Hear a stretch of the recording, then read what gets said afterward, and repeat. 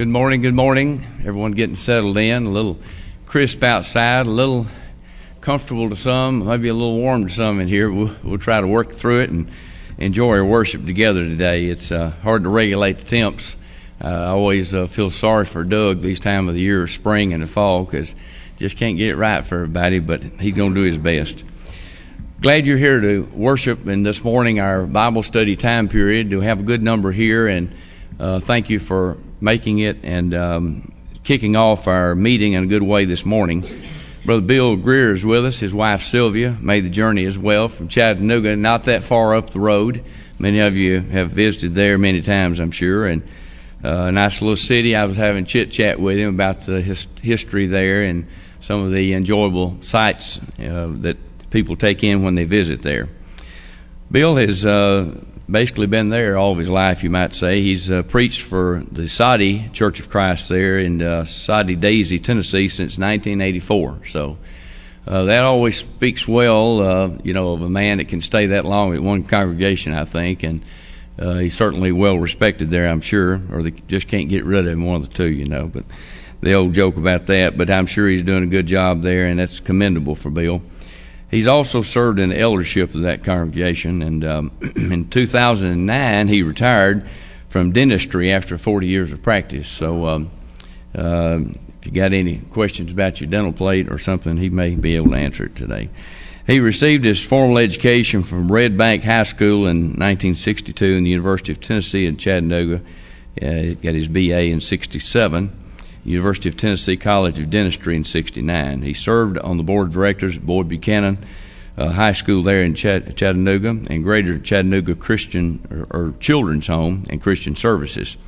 He's led singing for several meetings, so I've got the pressure on today there. Good preacher and a good leader as well, and we look forward to his participation this week in our singing and some other campaigns he's led in. He served as a panelist on the Know Your Bible television program which is sponsored by the Churches of Christ in the Chattanooga area. And he's frequently on different lectureships as a speaker.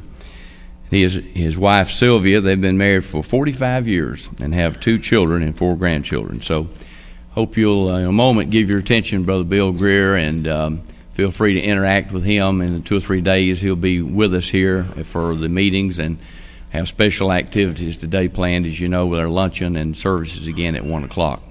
Before we turn it over to Brother Greer, though, I'll ask Rick Presno, if he will, lead us in the opening prayer.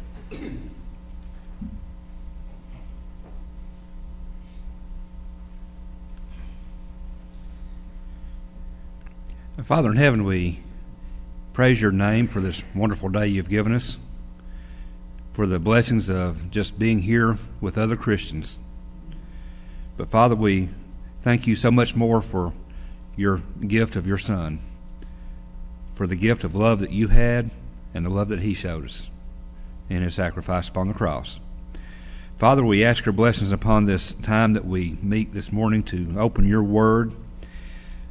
Father, it's our prayer that our hearts are receptive to your word, that we receive the word and apply it in a positive way. Father, we pray for this time that we have for this gospel meeting. We pray that we will all be here and we'll be supporting this effort. Father, we pray that those that need to hear the gospel will hear it and receive the gospel and respond to it. Father, we thank you once again for this time that we have. We pray your blessings upon this congregation, this blessings upon Brother Greer. We thank you for the time that he spent preparing for this, the time that he spends up here for us. We ask your blessings upon him. Father, there are many of this congregation that are suffering illnesses, difficulties, and trials. Father, we pray your blessings upon them. Father, once again, we thank you for this time that we have. Be with us during this study. In Jesus' name we pray. Amen.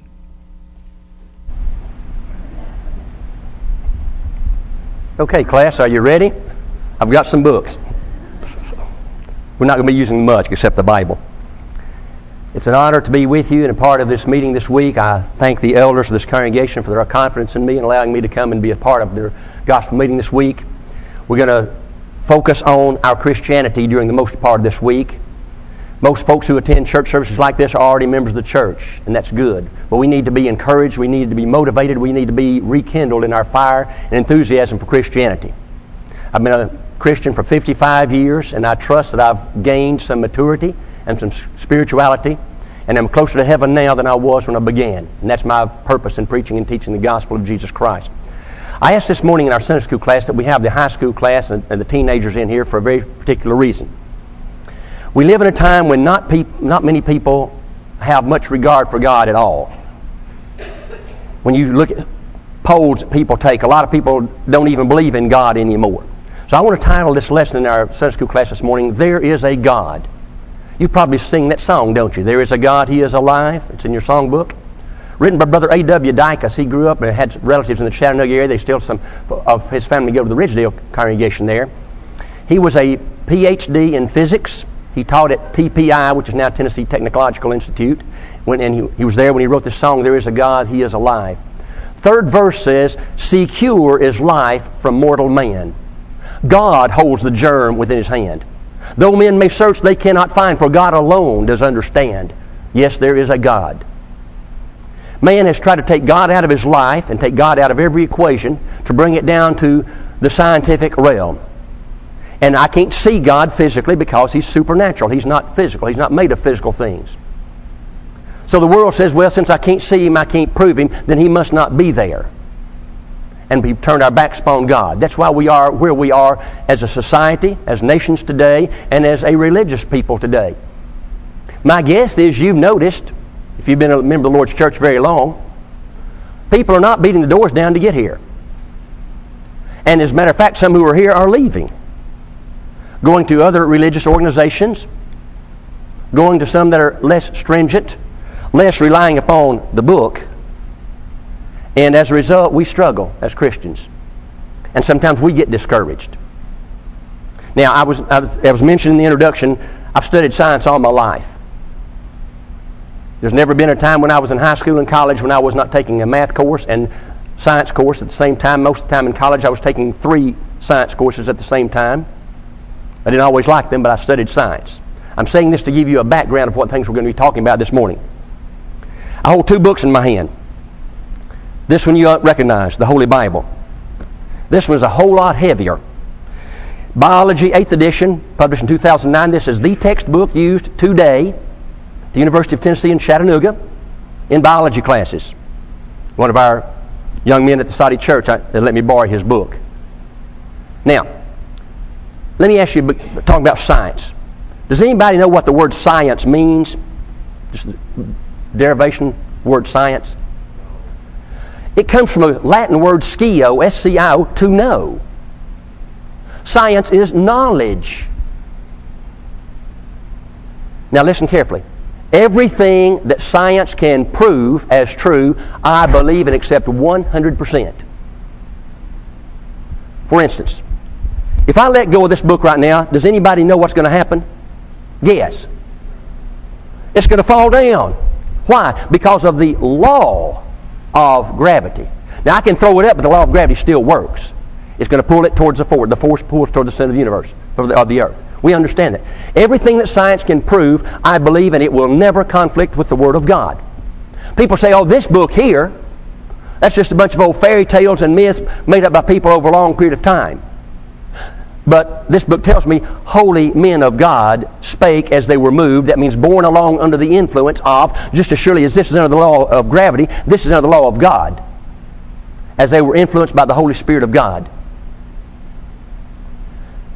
The truth of science will never contradict the Bible. The truth of the Bible will never contradict science. Now, I sat under many college professors who did not believe in God. I can still remember the day and the room in the fall of 1962 when I went to the university. It was just the University of Chattanooga at that time. Brilliant professor, 101 biology. Second day of class, he let us know he does not believe in God. He's dead now. He did not believe in God. And just walked on from there with it. Now, I've been in church all my life. I've been in science all my life. And when he said that, I got to thinking, Well, now he's a brilliant man. He's head of the department. He's got a PhD and credentials. And he says there's no God. Could it be that what my mother and daddy have been telling me and the Red Bank Church of Christ have been telling me all my life is really not true? And I would lay awake at night. You know, I remember when I believed there was a Santa Claus. And then I would lay awake at night and wonder, is that really true? Take that same mindset to God. Is there really a God? Dr. Fry is so brilliant, he's got to be right. And that was fed to me all those years. And when you folks, young folks go off to college, it's going to be crammed down your throat. And not only in science classes, but a lot of other classes too, because most of the intelligentsia, elite folks today, don't believe in God. That's foolish. That's mythological. I'm here to show you today from this book, if I can pick it up, this book, that this book is true. Now then, again, I said everything that science can prove, I will never argue with, because science means knowledge. It's true. But nothing that science guesses about, hypothesizes about, necessarily is true. When it's proven as true, we can accept it. But you see, I can take this book, because this is the book from the one who created the universe. In the beginning, God created, verse 1 of the book, the heavens and the earth. The word create comes from a Hebrew word that means, listen, to bring into existence from nothing. How do you do that? Now, somebody created this book, the paint, the ink, the paper, all that kind of stuff, but they had something to start with. You start with something and make something else.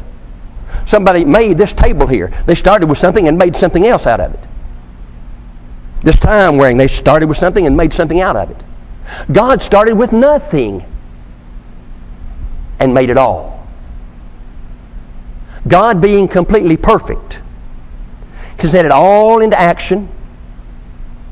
All of the rotation of the earth around the sun and our solar system all throughout the universe, and maybe there are other universes out there, I don't know. God has the power to speak them into existence. Now then, I want to show you today from the science book the fallaciousness and the not really academic education used in discussing the idea of evolution.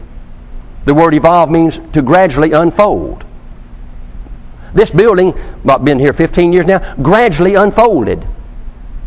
You started out with some concrete blocks and a foundation, then wood superstructure built on and on and on. It gradually evolved from a piece of blank dirt into a building. That's the evolution, a change, evolving, going from one thing to the next. But now science, since they can't understand the beginning, have to come up with some hypothesis or idea or guess about how all that happened. And so the theory of evolution. Now, evolution, again, is the process of changing from one thing to another. Have you noticed how television sets have evolved? Cell phones have evolved. When I was a kid and growing up in Red Bank, we had one phone, only 5 digits to dial the number. You had to stick your finger in there and do that. Boy, that was hard work. But we were on a party line. 3 other families had the same number. The old folks remember that, don't you? But it has evolved now to this little thing you pocket, you push all buttons, or my wife can push them for me and I can get the phone. It's evolved. Listen carefully. You have noticed that evolution always is going in an uphill situation. We started out with simple forms of life, and then they came out of the mud and they became able to walk, and they evolved legs and crawled along, and then they evolved arms and legs and wings, and poof, here we are. Over 4 or 5 billion years of age in doing that. Notice this.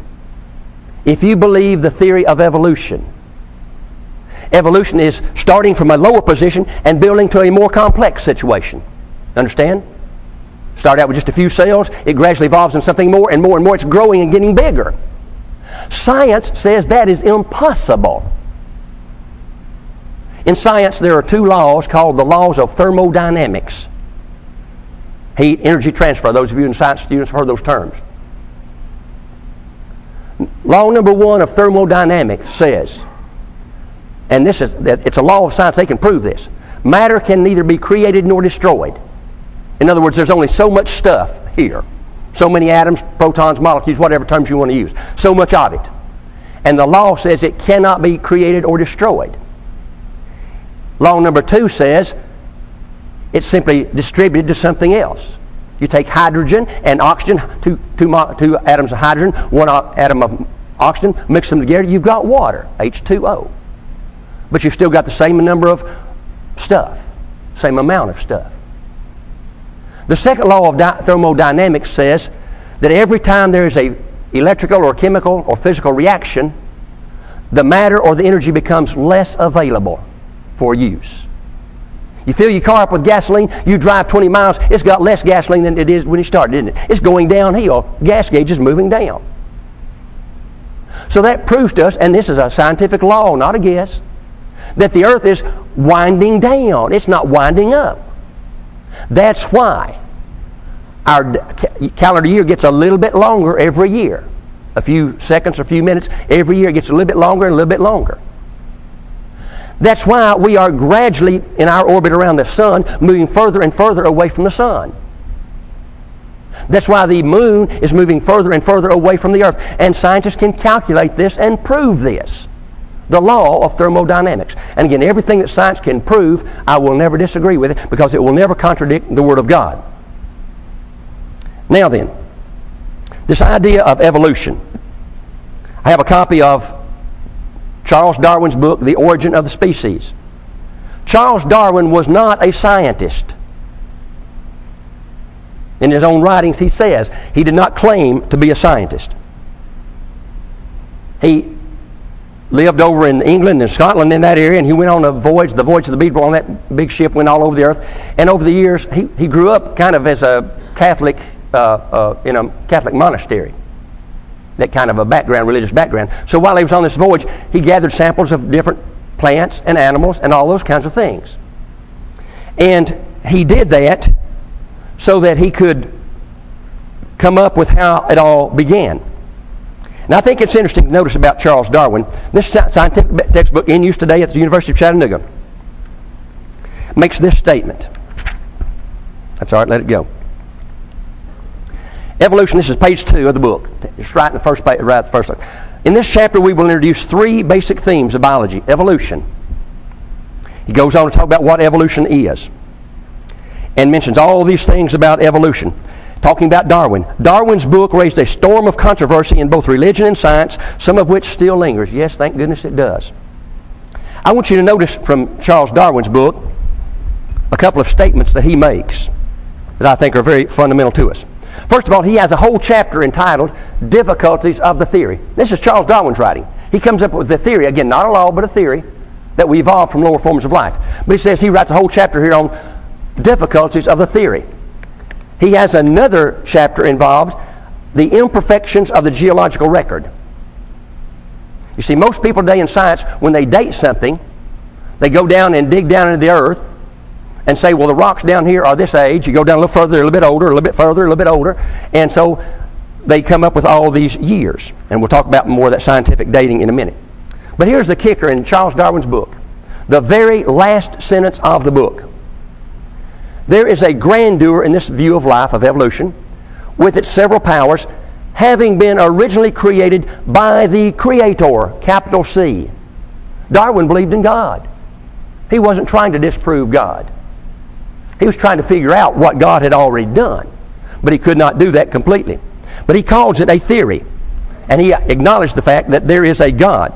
But now notice, and incidentally, Charles Darwin, as you know, in the state of Tennessee, Dayton, Tennessee, 1925, that's the next county up from our house in Hamilton County. Dayton County Courthouse, 25 miles from where we live.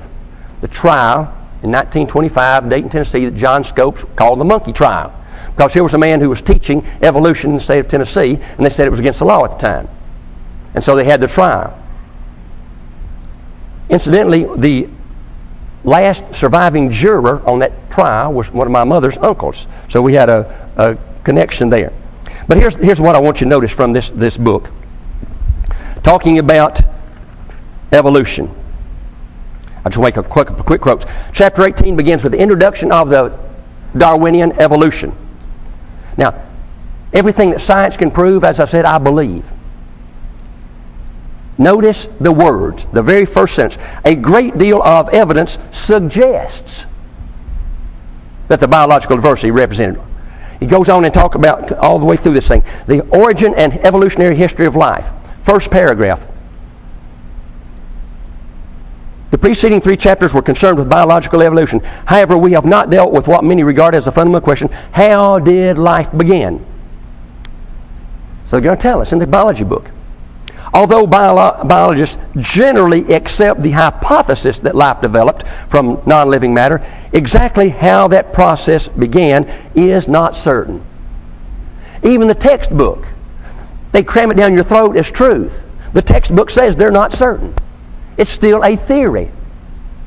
But we have built an educational system around the fact that evolution occurred and that there is no God. You don't need God to explain the evolutionary process. He goes on, after the first cells originated, they diverged over several billion years. And you know how the Earth has to be 4.5 or 5 billion years old, so we'll talk about more in a moment. This page here, organic molecules form the primitive Earth. First sentence, how they may have originated. The hypothesis proposes. Headline, organic molecules may have been produced.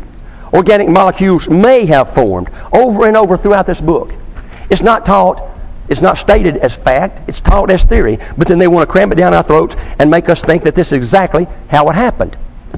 Scientists, students, remember, if you forget everything else I said today, everything that science can prove, I can believe, and it will be in harmony with the Word of God. When science starts hypothesizing and theorizing, it might be right, but it might not be right. So then I've got to make a leap of faith. In which one of these books will I place my faith?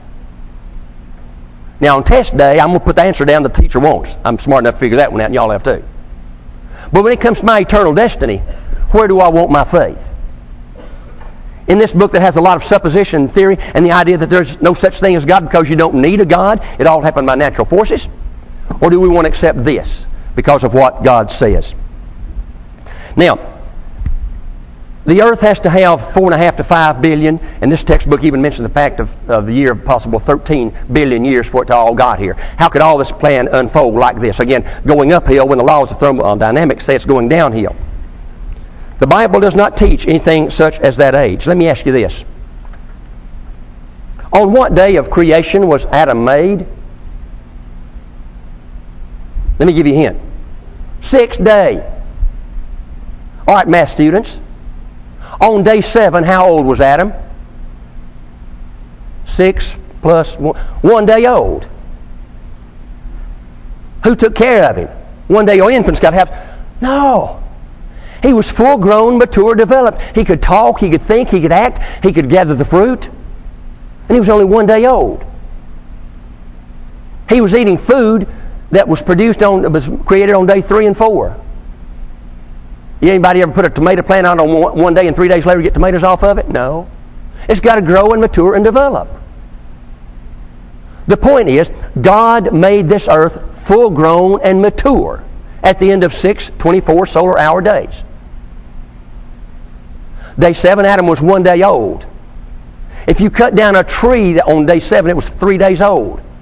It might have had 50 rings in it, or 75 rings. We understand the appearance of age. Question. How old on day 7, how old were the carbon molecules that scientists use to date things with today? Carbon-14. 7 days old. Created on the first day when God created the heaven and the earth, there it was. They were only 6 days old at that time, or 7 days by then. But they had the appearance of age just like Adam, just like Eve, just like the fruit. Full grown, mature. Therefore, the dating system would be skewed, wouldn't it? It can't read back to day 1 because everything is already full grown and mature. Keep that in mind as you read the dates of things being millions and billions of years of age because of the age of the earth. And sometime in your private study, go back and look in Genesis chapter 5 and read the whole chapter. Genesis chapter 5 is the only writing on planet Earth. The only writing on planet Earth that gives you any information at all about planet Earth before the day of the flood. And it's quite interesting to know that you've got a chronology in there of how long Adam lived before he begat these people, and all the way down through those first 7 generations. The numbers are there. You add them up, you come up with something like 1,656 years, the age of the earth when the flood came. People laugh and scoff at that. But Genesis 5 is the only writing on planet Earth that gives us that correct information. Science can't do it. It has to guess and suppose and think and maybe and might have, could have. The Bible is the truth from the Word of God. Now, if you want my opinion, Archbishop Usher said that the earth is now was created in October 4004 BC. I don't know if we can tie it down that tightly. But we have a relatively young earth. This earth, 6,000 years old, 5,000, 6,000, something like that. How then do the scientists come up with all these big numbers? They go back to the fossils, don't they? Digging up fossils. If you cut down a tree and just let it lie there, it's going to finally just deteriorate and rot away, isn't it? It's going to take it several years to do that. You take an animal and just leave the carcass there and it'll rot away, but it's going to take it a long time to do that. There's an event in Genesis chapter 6 and 7 called the flood. You remember that story? And it rained on the earth for 110 days, solid. That's a lot of water. All your creeks down here are high right now. They are in Chattanooga also because of the last just 3 or 4 inches of rain. You'll also notice as you read Genesis chapter 6 and 7 that the waters came down from the heaven, but it also says the fountains of the deep opened up. Earthquakes, if you will, that shook the very foundation of the earth. Water and liquid comes up from the earth. So you've got water coming down and water coming up. That's how you can flood the entire world. That's the only way you can do it. Now then, what happened when the fountains of the deep opened up and the waters come down from above? You've got land mass changes. The ground is upheaval, if you will, in upheaval.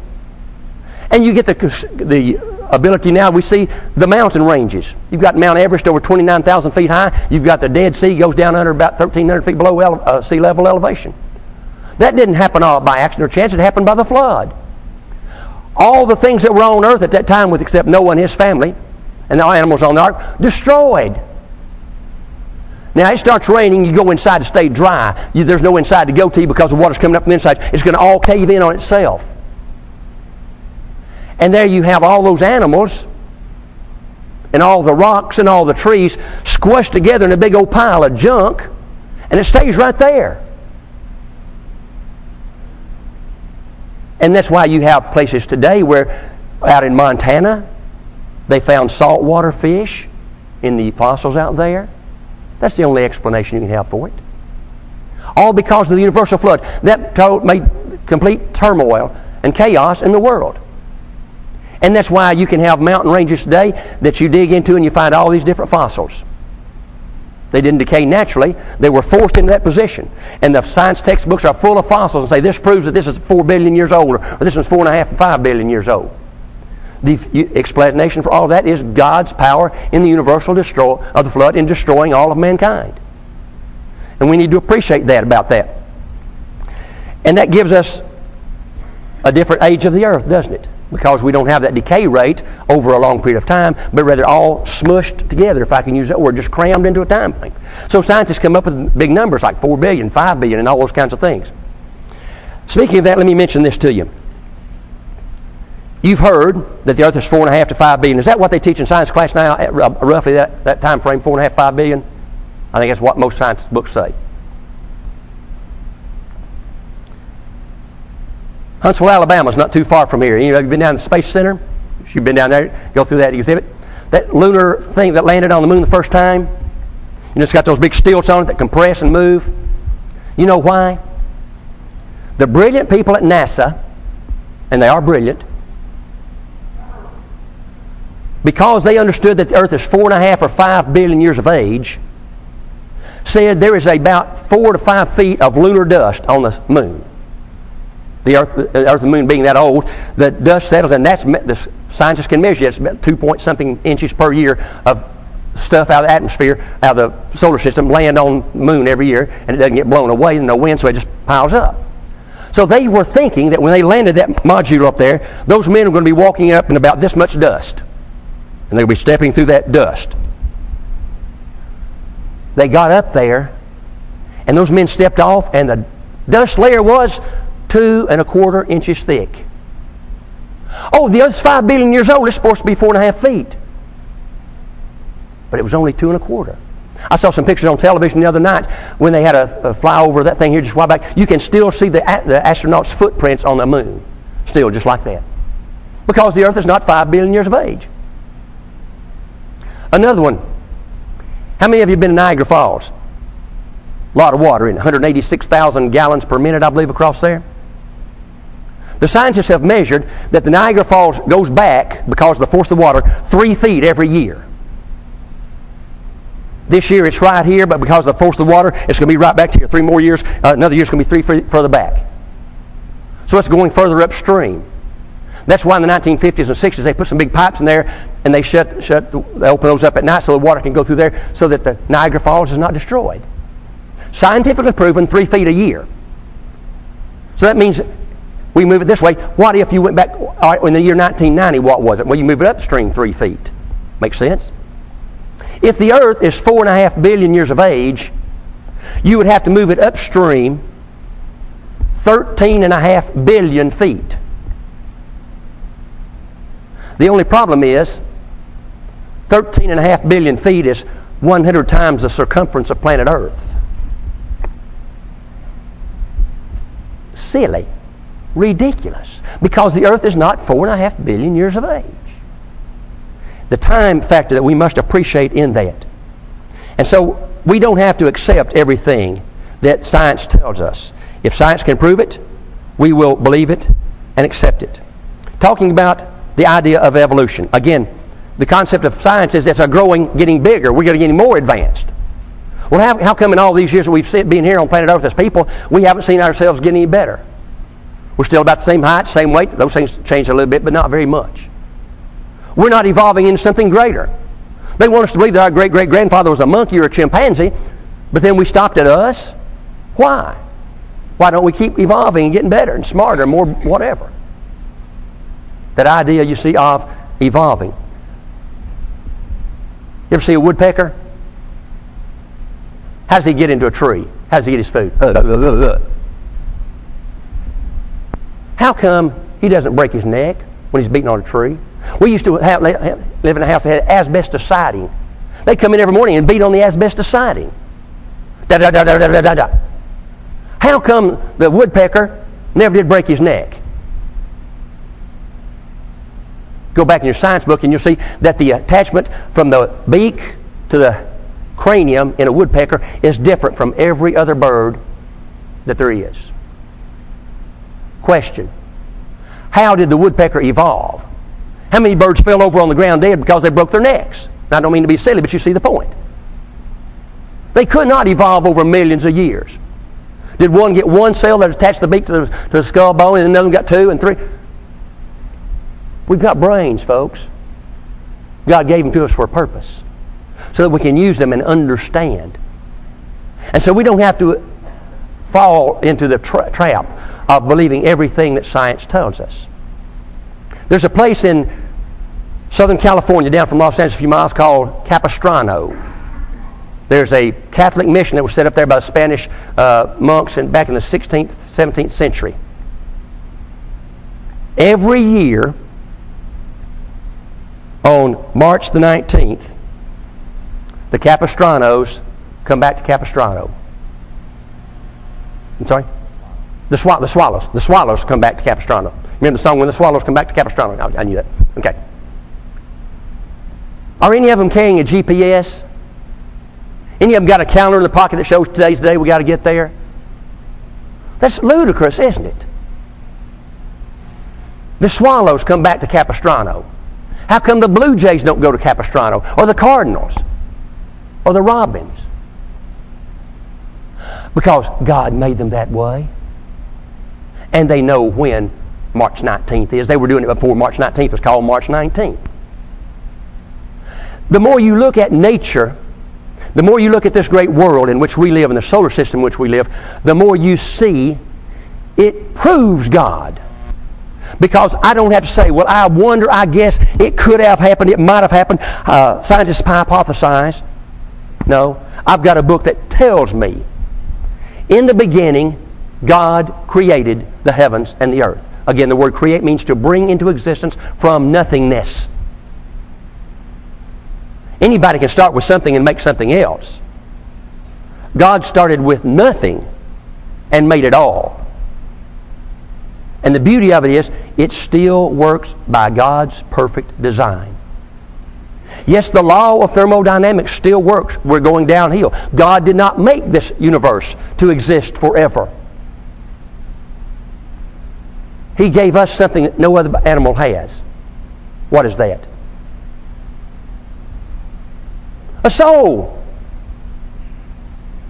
You read the creation in chapter 1. God made this, He made that. He made the sun, the moon, the stars, the trees, the animals, the beasts, the field, creeping things. He made all those things. But chapter 2, verse 7 says, and God breathed into man's nostrils the breath of life, and man became a living soul. That differentiates man from everything else that God ever made. That's the point we must completely understand and appreciate. And people will say to me, you actually believe that stuff? You have faith in that? And I say, yes, with all my heart. And then I want to hand them this book and say, you see all these mights, maybes, could have, might have, and you place your faith in that? You see the difference, ladies and gentlemen? And that's why I say, everything that science can believe and can prove follows the test of proving. We can understand and we can accept it. But science cannot explain the origin of life. Again, Brother Dacus' song, God holds that germ within His hand. Though men may search, they cannot find. It is not in man's ability to reason, think, or do to come up with God. If I ask you today to describe God, there are no words, are there? We got dictionaries with 150,000 words in them. Can you find a word that explains God? Just one. Supernatural. That which is above the natural. Science can explain the natural, but science should not be in the business of trying to explain the supernatural. When I go to math class, I want to learn about math. I don't want to learn about Shakespeare. When I go to English class, I don't want to learn about math. They have their own areas of expertise. The expertise of origins of the world and everything in it will not be found in science. God did not give us that knowledge. He did not give us that information. What information He has given us is exactly right. And nothing science ever proves will disprove the Bible. And again, that says it's about time for us to close. I know. We'll understand this point. Everything that science can prove, I have no problem accepting. Science has made great strides. The fact that we can take astronauts and put them in outer space and bring them back safely, that's a great marvel. But it's not a miracle. It's just man's use of his abilities that God gave him. But when it comes to the origins of life, then God is the answer.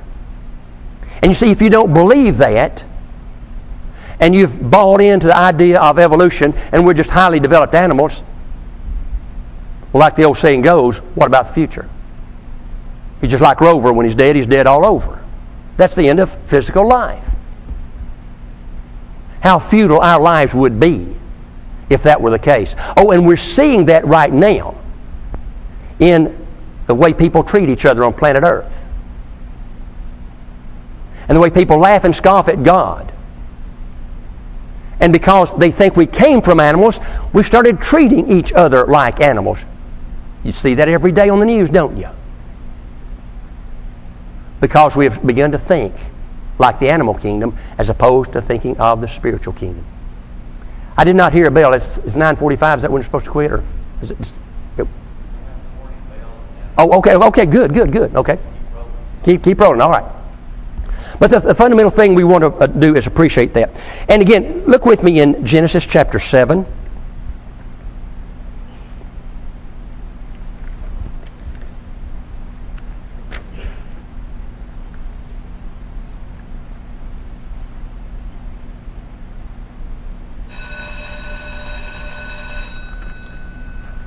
So let my wife know I did hear that.